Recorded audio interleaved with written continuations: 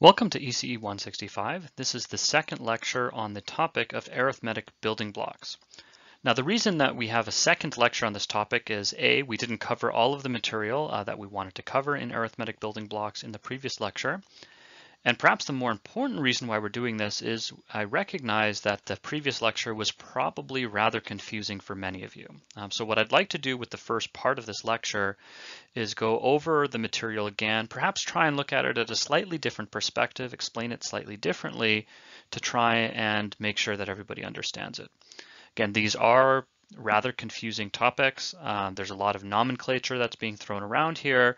So it is important that you spend a little bit of time thinking about this, reading about it, and to make sure that you understand it, and which is the reason why we're doing this additional lecture. Now, I do highly recommend the textbook, reading the sections about this in the textbook. They are rather well described in the textbook as well, so please do use that as a resource. So let's go ahead and get started. And first, I just want to very briefly review some of the items from last class. So in the last lecture, we discussed how we build a full adder, a full 1-bit adder. And these are based on some basic Boolean building blocks where the output carry, C out, is equal to A and B, or C in and A or B, whereas the sum at the output is the exclusive OR of A, B, exclusive OR with C, which we could simplify in the following manner. It's equal to ABC or C out bar and A or B or C, where C is just represents C in this particular case.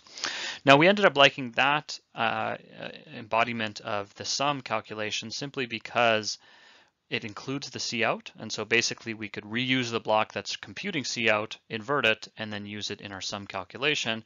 Because C out is on the critical path and sum is not, this was an appropriate way to reuse some hardware. So we also looked into what these Boolean expressions look like. It turns out that they are symmetric functions, and therefore we could employ a mirrored topology where both the pull up network and the pull down network are the same. This is not something we can conventionally do, but because we have this symmetric property, it turns out that it's okay. So in the last class, we also introduced this frankly rather weird terminology of generate, propagate, and kill. And of course, I mentioned that's the name of my new band, so I asterisk that, and please don't steal that. But anyways, we introduced this nomenclature, and for many of you, it may not have been entirely clear why the heck we were doing this. It seemed to be throwing more complexity at an already difficult to understand problem. So it turns out there is a good reason why we do this, right? So we create these generate and propagate signals to eventually help us create adders that are much faster than they otherwise could be. So they are very important to implement. So let's take a moment just to review what we mean by these by this nomenclature. So first, generate. If generate is 1, that implies that there will be a carry out no matter what the carry in is. Okay, so we decided that this only happens if both A and B are equal to 1. This way we know there's a carry out regardless of what that carry in is. The next term that we use is called propagate. If propagate is 1, this implies that if there's a carry in, it will go through to the output. And we decided that this happens when either one of A or B, sorry, that should be B, let me erase that and provide a better B, are equal to 1. Okay, so we said either A or B are equal to 1, but not both at the same time. If both are true at the same time, then if carry in is 0, then carry out will be 1, which means we've generated, but we haven't propagated the carry. Okay, so that's the key difference here. And then finally we said we could have a kill situation, which if kill is equal to 1, that implies that the carry out is killed. And this only happens if both A and B are both equal to 0. So K is equal to A bar, B bar. It turns out we don't use the kill nomenclature all that often, but it is something useful to keep around in our repertoire just in case. So then we kind of factored these generate and propagate expressions into larger groups of generates and propagates. So we said that generate for, say, bit I through j is equal to generate of bits I through k, or propagate I through k and generate of k minus 1 through j. Okay, and these boxes should be the and symbol. PowerPoint's just messing them up. Okay, and we can kind of go through a similar explanation for the propagate case. We have the definitions for the base case, and then we can compute the sum effectively by doing an XOR between the bitwise propagate signal and the group generate signal to 0.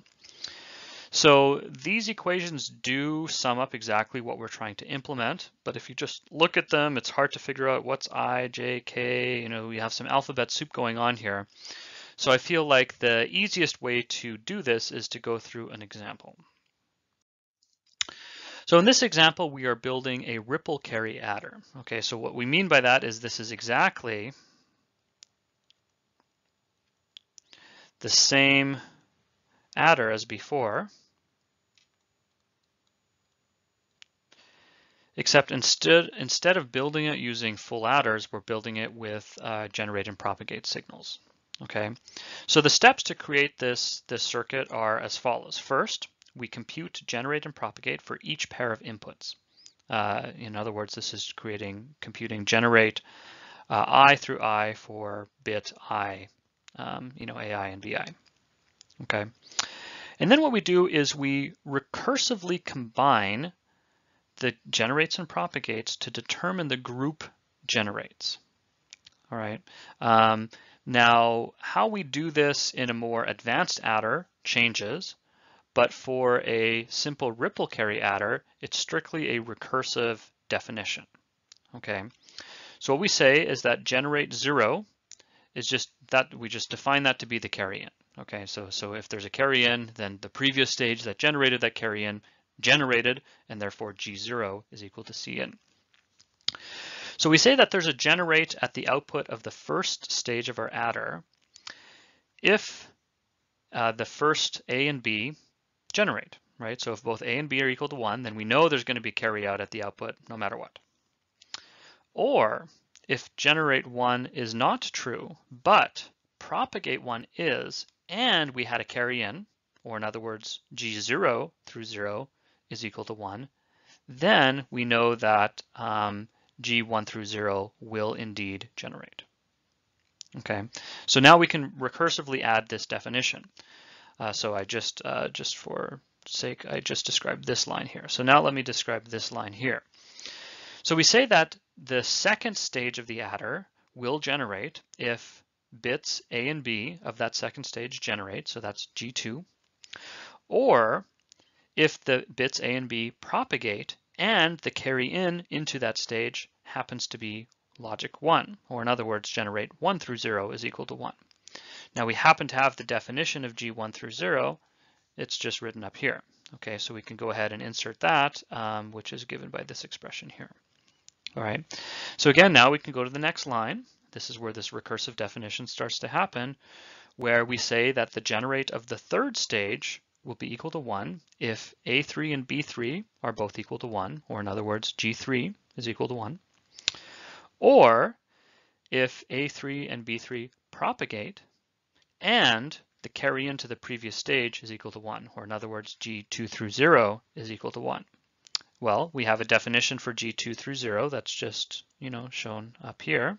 So this is where this recursive definition comes into play, and so on and so forth.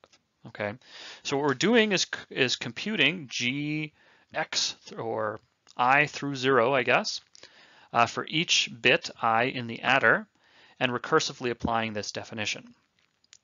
Now, once we have all of these generates, we can then compute the sum as the XOR between the propagate of the bitwise propagate and the prior stages group generate signal.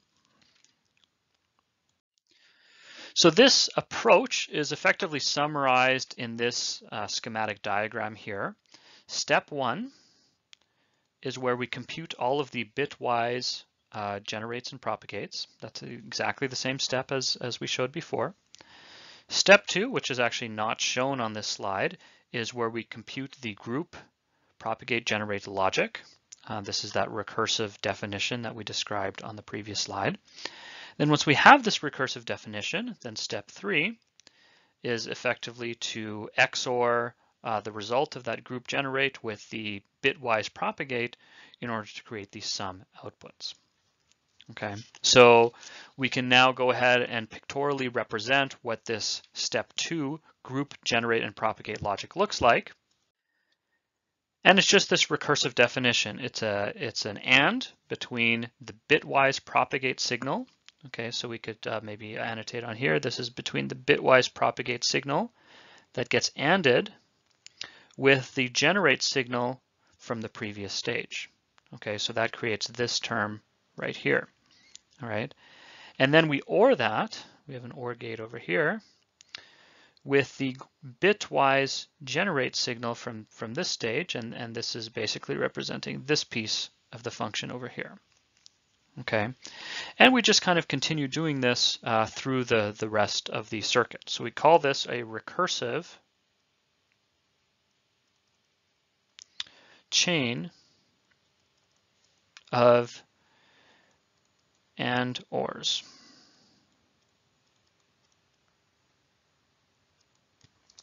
Okay, and so if you build the adder in this way, you've effectively built a ripple carry adder. And what we mean by that is the carry that comes in, Cn, has to ripple through this collection of and or gates in order to make it through to the output. So this is why we call it a ripple carry adder. This is also why it happens to be a rather slow adder, particularly as the number of bits starts to increase. So in order to increase the speed of adders, we introduce this PG diagram. And specifically within this PG diagram, we have a few different cells that we're looking to build. There's what we call a gray cell, which creates only a generator, just a generate signal. And this is a single bit generate signal. And it's basically just an and or structure. Okay, and then we have these black cells, which creates a generate signal and a propagate signal. Okay, so we have the and or, and then an additional and in order to create this groupwise propagate signal. And then we have these buffer cells that are just, strictly buffers.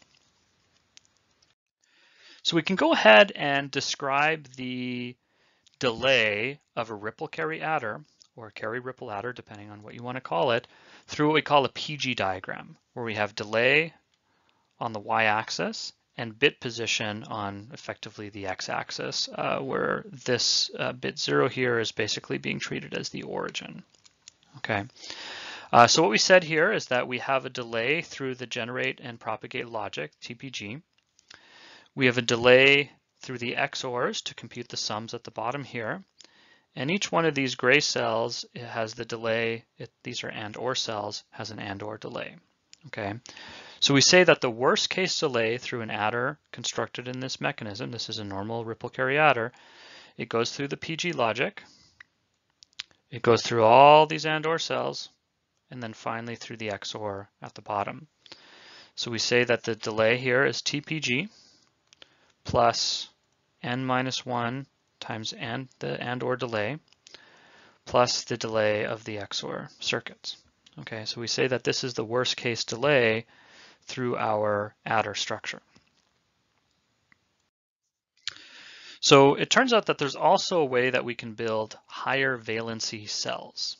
Okay, and so basically what this does is it computes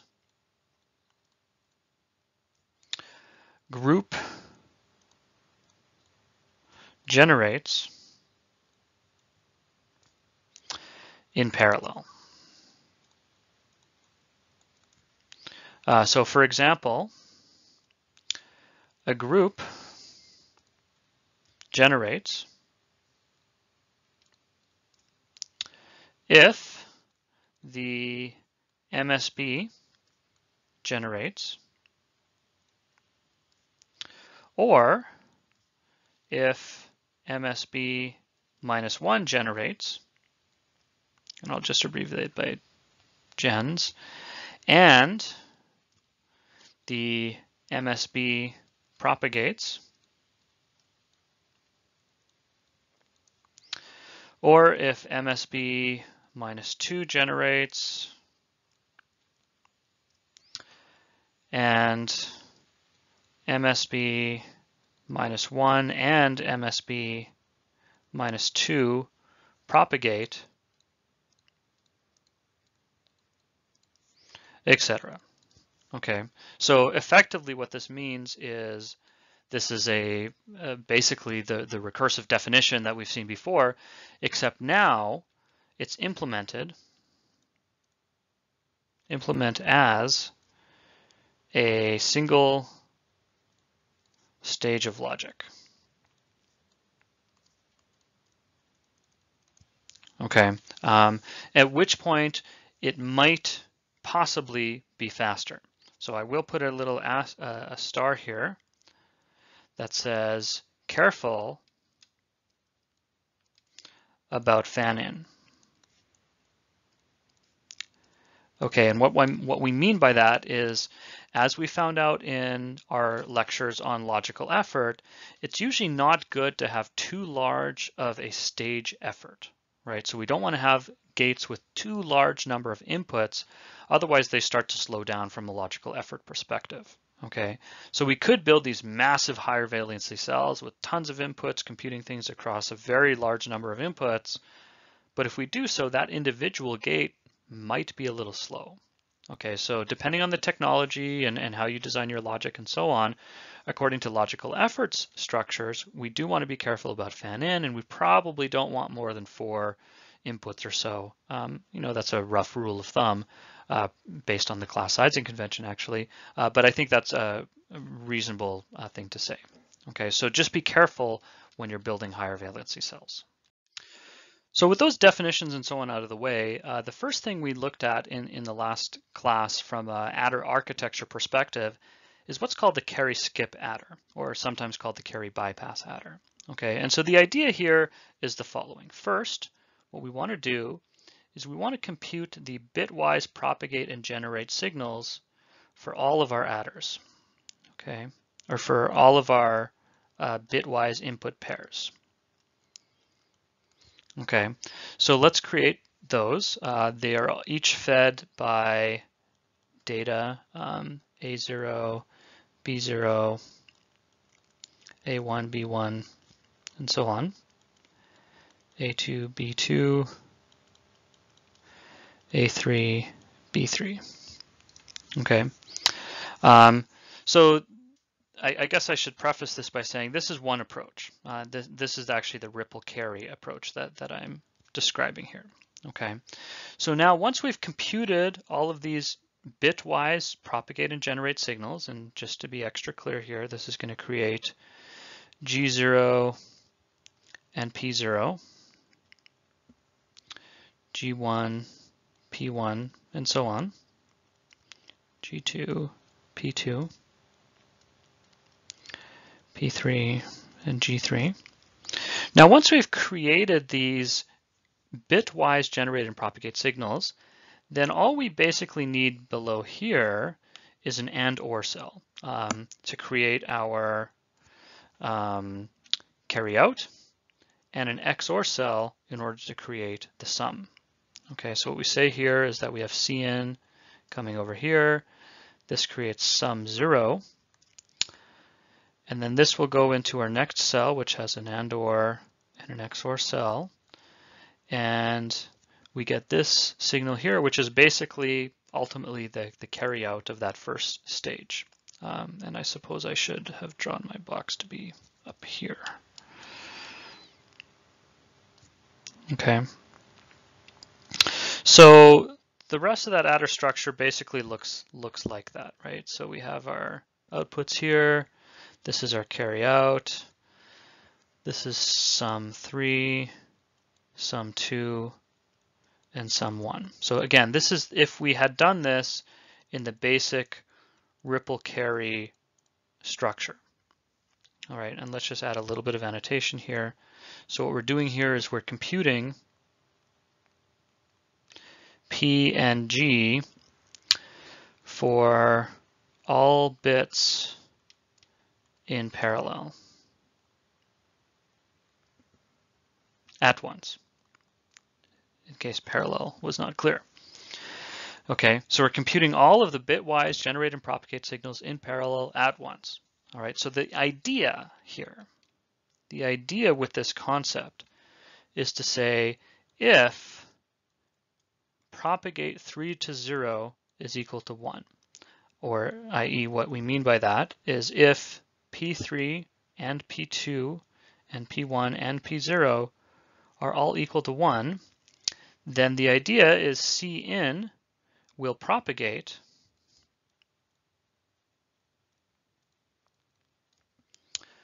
directly to C out. We know this for sure based on the definition of our propagate signals here. Okay, so the idea is let's pre-compute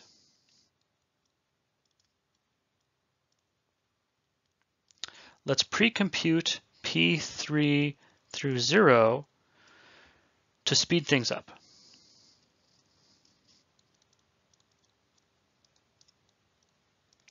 Okay, so if we can pre-compute P3 to 0, we can pre-identify if this scenario is going to happen. And if this scenario is going to happen, maybe there's a way that we can speed things up. So if I could just write down this idea here. So the idea is you're computing these bitwise propagate and generate signals, as we showed earlier. And I'm not going to show all of the inputs and so on, just to save a little bit of time here. So we're computing all of these guys. And then we go into these AND, OR, and XOR structures.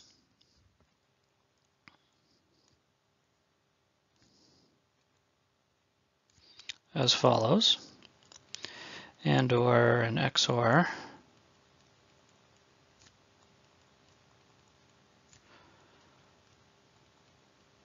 Okay. So these signals are coming down over here.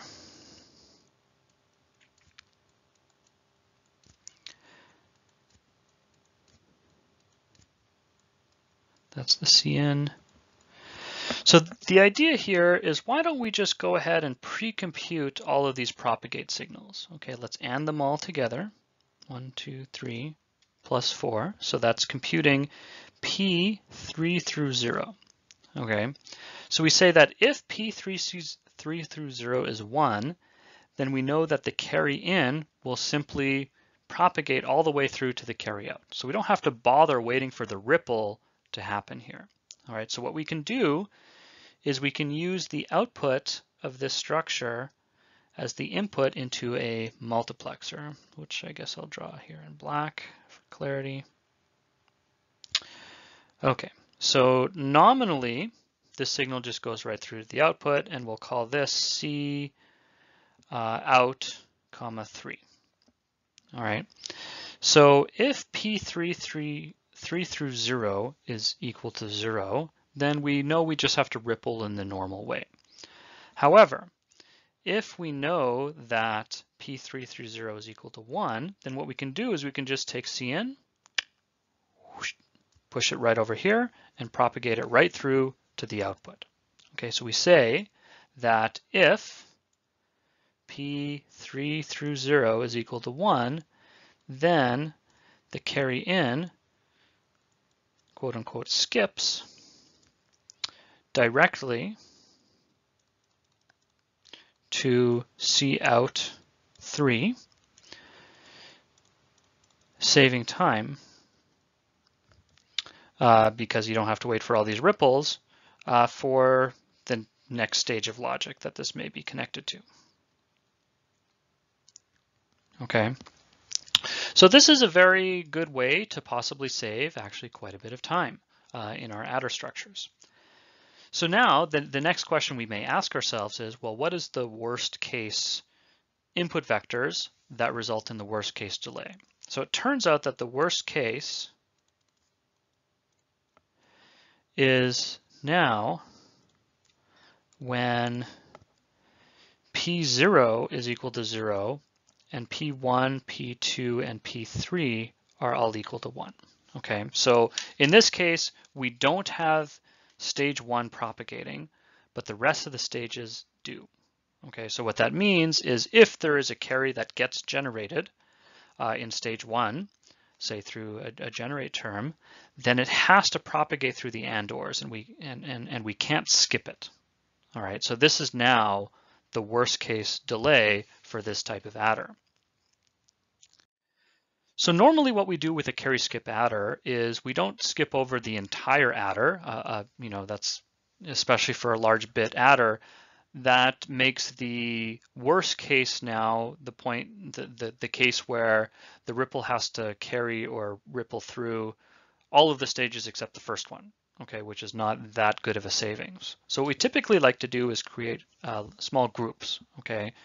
So we motivate this by saying the ripple carry is just a little too slow if we have it pass through all of the stages. So what we prefer to do is skip over groups of smaller number of bits. Okay, so in this particular example, we're building a 16-bit adder, and we've grouped it into groups of 4, where we can skip over 4 bits at a time.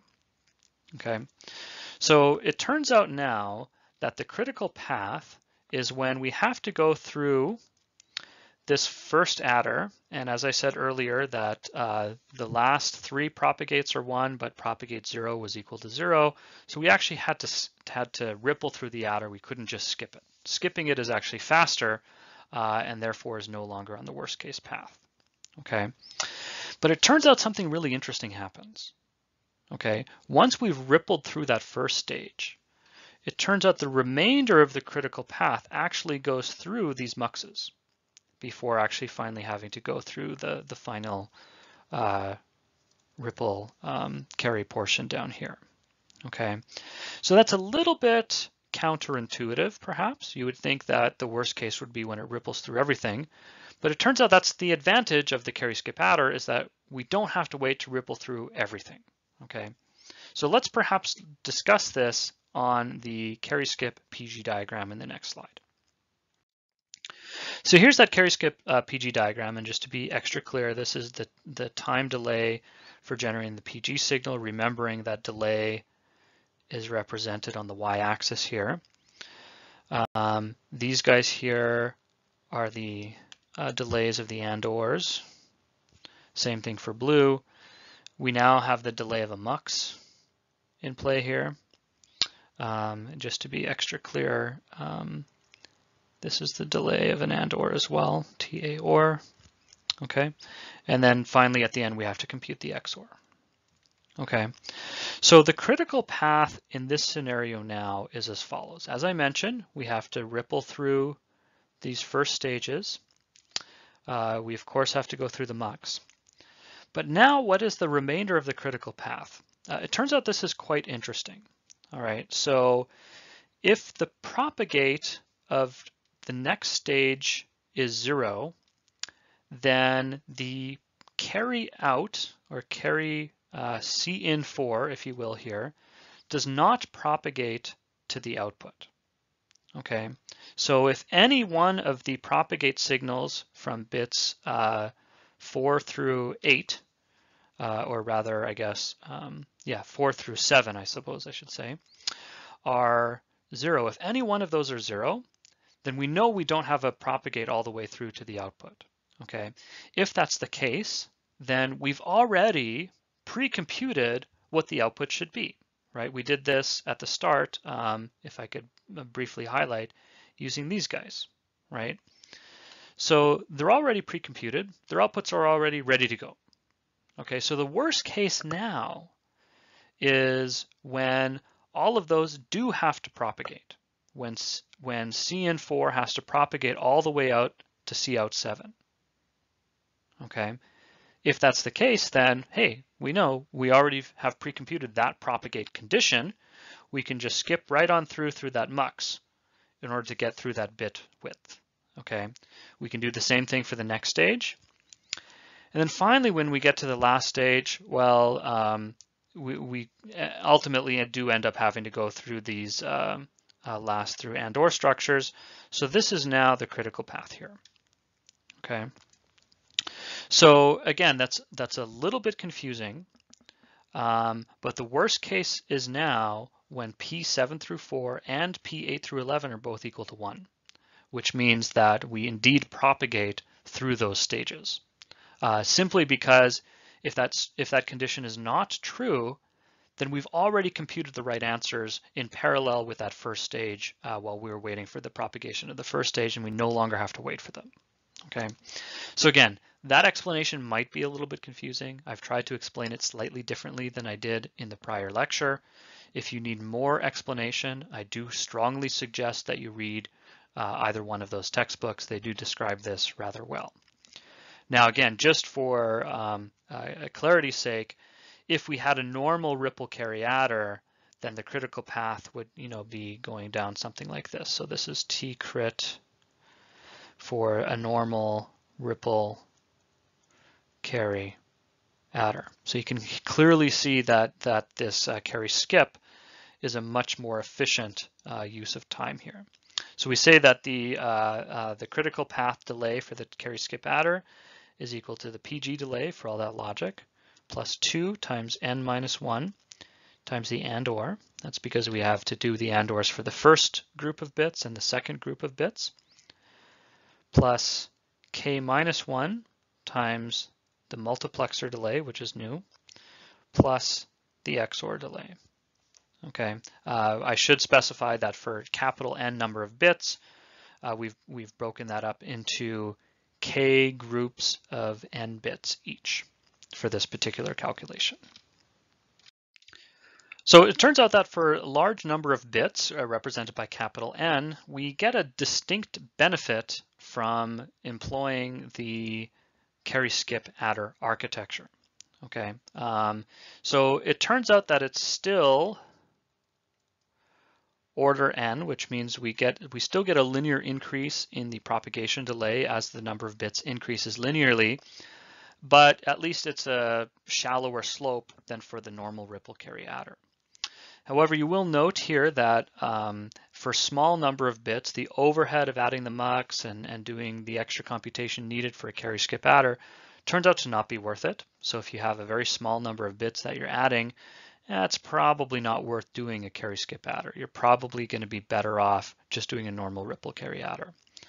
But in digital design, we don't typically implement very low number of bit adders very often, and so it's usually wins to build a carry skip kind of adder. So now that we better understand how to design a carry skip adder, we can now go ahead and start to basically make it more complicated and do more computation within the adder to help further speed up the speed of computing the results here. Okay, so the first class of adders that we'll very briefly in this lecture anyways investigate is something called a carry lookahead adder. And so what this does is it computes the groupwise generates, and I suppose I should say and propagates for many bits in parallel. All right. And how it does this is effectively it uses a higher valency cell with more than 2 inputs each. All right. So the key idea here is we want to calculate both group generate and propagate to avoid waiting for a ripple to be determined, or rather to determine if the group generates a carry.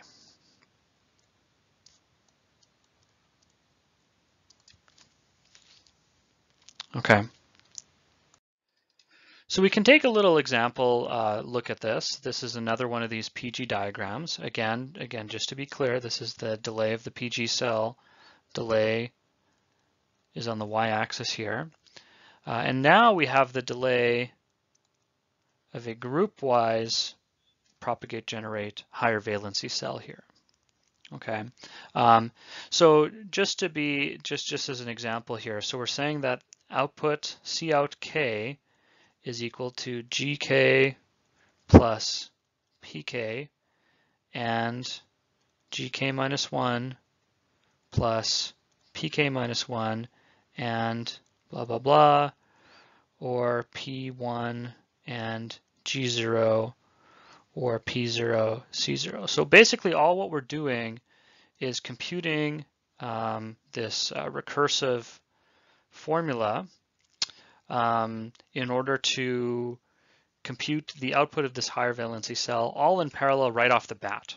Okay, so this doesn't actually help us a whole lot for that first stage, but it definitely helps us for the latter stages where we've pre-computed this generate propagate and we're just waiting for the output of one of these bits to indicate what's going on in the previous stage. Okay, so the total propagation delay of this sort of structure is TPG plus the delay of one of these higher valency cells plus n minus 1 plus k minus 1 times the AND OR delay plus the XOR delay. Okay, so again, it's going to be hard to truly understand this just by very briefly looking at it as we're doing right now. Again, I do highly recommend that you take a look at the textbook to try and understand this a little bit better. Now, if we can look ahead across groups of bits, then presumably we could start to look ahead over our look-ahead results. Okay, so this is basically what we end up calling a tree adder, which gets much more complicated in the PG diagram and so on. But basically what we're trying to do is pre-compute as much of this stuff in parallel as possible, pre-compute all these different possible outcomes of propagates and generates.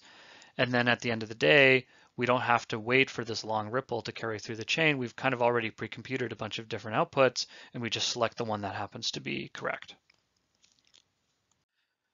So the Kogi-Stone adder is one possible implementation of this. There are many possible different tree adders that one can look at. This one happens to be particularly fast because it has a lot of look-ahead computation. It also has a reasonable fan-in for the cells that is implemented with it. So this is actually a very nice possible way to do this. So far we've only looked at adders and we've dabbled into subtractors as well. But hold on to your horses. This is not the end. We also have to build other blocks such as multipliers. We're not actually going to get into dividers in this class, so let's just stick with multipliers. So it turns out implementing multipliers sounds scary. Adders were complicated enough. Multipliers should be extremely complicated. And if you want to get really, really fast multipliers, then yeah, you can get extremely complicated. But it turns out that for various reasons, there's a little bit more restrictions going on here when we build multipliers. And this simplifies the base implementation to something that we can actually fairly readily grasp.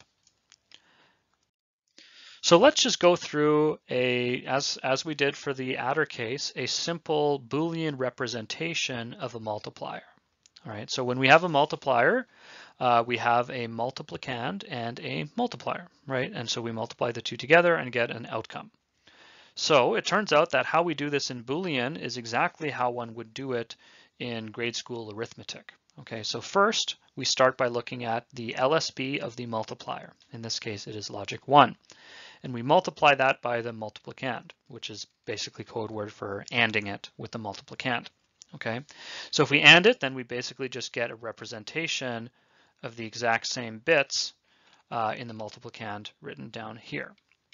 Okay, now when we then go ahead and move to LSB plus 1, it turns out in this particular example, it's another logic 1. But then we write down the partial product shifted over by one location, right? So now we write down the same multiplicand information, but now we're shifted by 1. Then we do this again. In this case, the LSB plus 2 is a 0, so the output is just a bunch of zeros. And then the MSB now is just another logic 1. So we go 0, 1, 0, 1, 0, 1. Okay, so now we have all these partial products. what we have to do now is add them all up. Okay, so in this case, 0 plus nothing is just equal to 0. 1 plus 0 is just equal to 1. 0 plus 1 plus 0 is equal to 1. 1 plus 0 plus 0 plus 0 is again equal to 1. 0 plus 1 plus 0 plus 1 is equal to 1, 0, or 0 and a carry. Okay. 1 plus 1 plus 3 zeros is equal to 0 plus a carry. 1 plus 1 plus 0 plus 1 is equal to 1 with a carry, and that's 1 and 1. Okay, so this is what we call the result. Now, if you convert this Boolean or this binary representation into base 10, you'll find the answer is equal to 462, which validates that we have indeed done this computation correctly. So it turns out that the things that we learned in grade school arithmetic are, well, exactly the tools that we need to use in order to build multipliers in Boolean algebra. So this is kind of the general form of this. The multiplicand is given by vector y of multi-bits. The multiplier is given by vector x of multiple bits. The length of x and y do not necessarily have to be the same. And then we create a bunch of partial products and then add them up. And that is the result, or the product, if you will. Okay. So the idea here is, in order to build a multiplier, you basically just need a bunch of adders. And you need a way to do this multiplication function in the first place. Okay, so it turns out that when we build these sort of structures, we like to represent them with what we call a dot diagram. A dot diagram looks something like this. Each dot represents an individual partial product, and then we just have to do column-wise addition of all of these partial products in order to get a result. Okay, so let's go ahead and look at a fairly simple example here. So in this case, we have x as an input and y as an input, and we want to multiply them together. X is a 4-bit input, and y is also a 4-bit input. So this is a 4x4 multiplier. Okay. So this multiplication function, this bitwise multiplication function, if you will, is really just an AND gate. So this is why we have, in this case, y0 being ANDed with x0, x1, x2, and x3 in order to create these individual, or this kind of first row of the partial product table, if you will. And then we take y1, and we multiply it bitwise by x0, x1, x2, x3, etc. in order to create the second row in our partial product list. Okay, and now we have to start adding things. Okay, and so what we do is we basically take the, for example, the output of this cell with the output of this cell and pass it through a full adder, with the carry in coming from the previous stage, the carry out going to the next stage, the sum going to the next row. Okay, something like this. All right, and then this just kind of propagates through the rest of the array, right? So this is quite actually straightforward. This is not too complicated if you think about it. All right, so let me just highlight the output bits, and this annotation I will keep. I won't erase this part. So these here are the output bits. Okay. Now you'll notice some weird things here. You know, some of these are full adders and some of these are half adders. How can we get away with using half adders? That's weird. So it turns out that this is legitimate. We can use half adders when possible, and it's only possible when we don't have a carry in. Okay, and in the first row of the first column of these partial products, we don't have a carry in because there's no preceding stage happening in that dot diagram. Okay, so we can use the occasional half adder here, but only really on the peripheries when there's no carry in. All right, but other than that, this is exactly analogous or like our hand calculation. This is just a schematic depiction of doing that calculation by hand, but in this case using Boolean logic. So the next question that comes to mind is, what is the critical path here? Okay, so it turns out that this is a little bit harder to model in the sense that there are many possible paths going through this adder. So for example, one critical path is you go through this half adder and then full and then half, full, half, half, half, half, blah, blah, blah, all the way to the output here. Okay, so that is definitely a possible critical path. Another possible path is that we go this way. Okay, it turns out that either of these approaches ends up having roughly the same kind of delay. Now there's a little bit of a difference with the number of half adders versus full adders and so on, but they have roughly the same delay. Okay, the delay through this is summarized with the formula at the bottom. So this, as it turns out, makes optimizing the delay through adder structures more difficult. Okay, so if a structure has multiple critical paths, we must optimize all of the paths. Otherwise, we'll be left with one path that's longer than all the others, and that effectively becomes our critical path. Okay, so in that particular case, we don't have a whole lot we can do. We basically just need to let there's just not much we can do to optimize these various paths. So in this case, the critical path passes through both the cout and the sum. So this is very different from the adders, where we were highly interested in optimizing the delay to cout.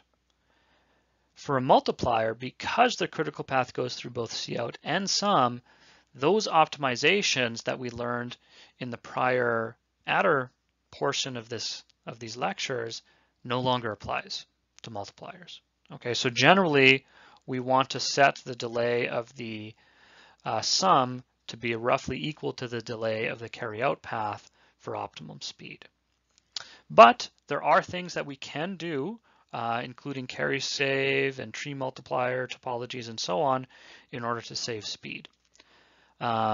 Those, however, are outside of the scope of this course, and so we won't be discussing them any further.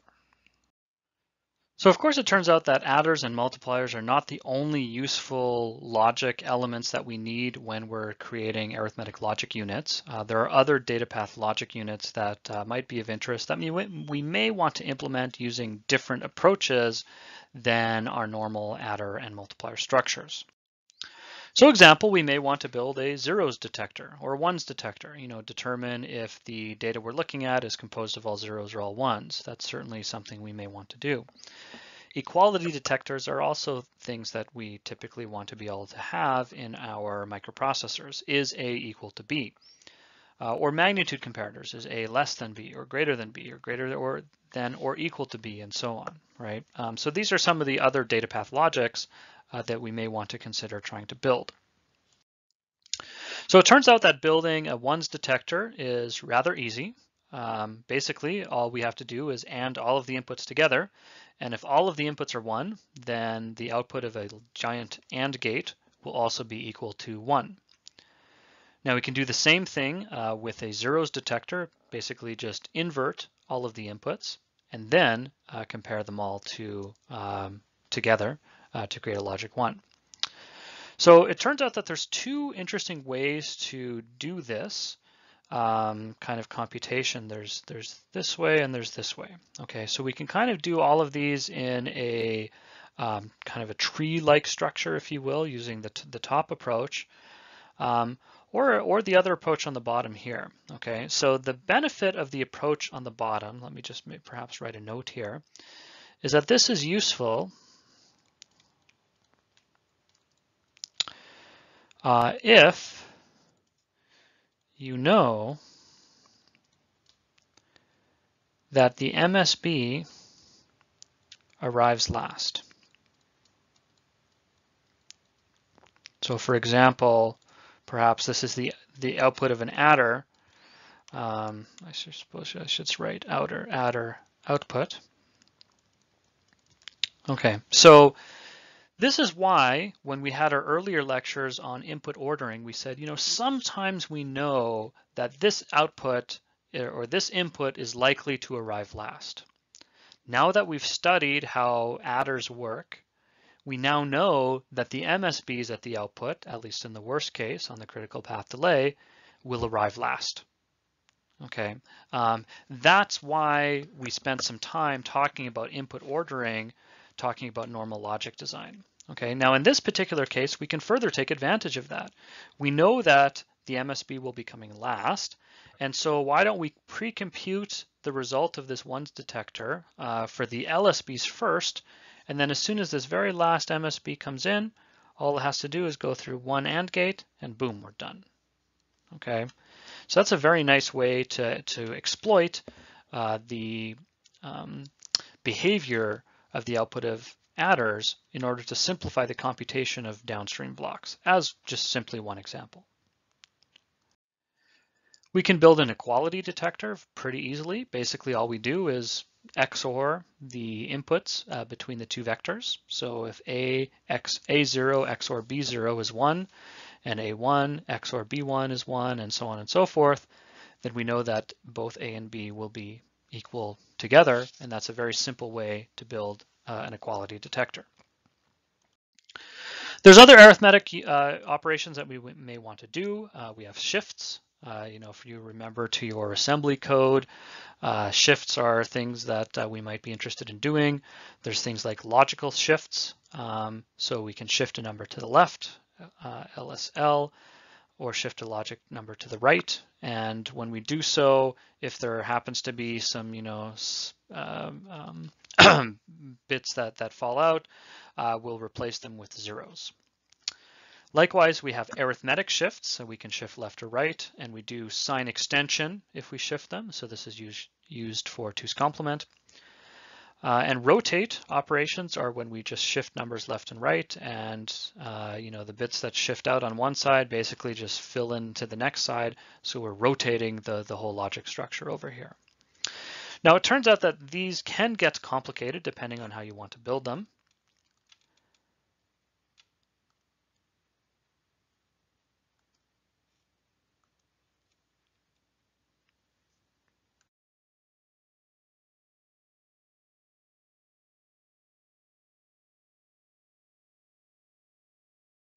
So one way to do this is with what we call a binary shifter.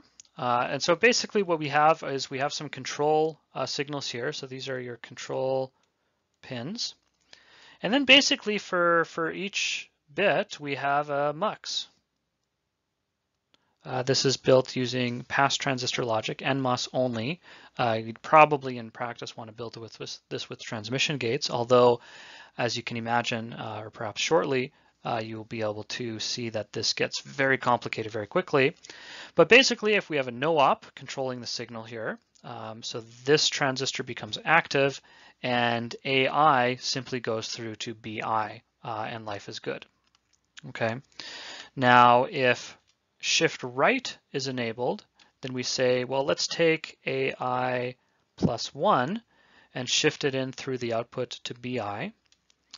Or if left is enabled, we'll take AI minus 1 and shift that through to BI here.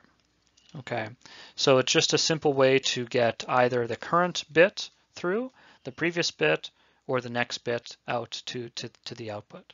Okay, so in other words, this mux is selecting, are we selecting the previous bit, the current bit, or the next bit? Okay, so as you can imagine, if you want to be able to shift, say, a 64-bit word all the way up to 64 times, then you need a 64 times size, 64 to 1 mux, and you need 64 of these. Okay, so that's a large number of transistors simply be doing a shift. All right, in particular, 64 transistors like that, we probably want to make sure that we have the right set of logic here to make sure we don't have any weird VT shifts, and logic levels are fine, and so on. So sometimes what we prefer to use is something called a barrel shifter. Again, we have some control words here. And basically, this is just more of an array-based way of doing this, where we take, for example, A0, and we can shift A0 into B0, B1, B2, or B3, depending on the status of these control bits. In this particular case, we get, there's just wires going everywhere, and as these things grow and grow, for example, a 16-bit shifter, the number of wires here get extremely complicated. So shifters, albeit are conceptually easy to understand, turn out to be, you have to be careful about how you design these at the transistor level.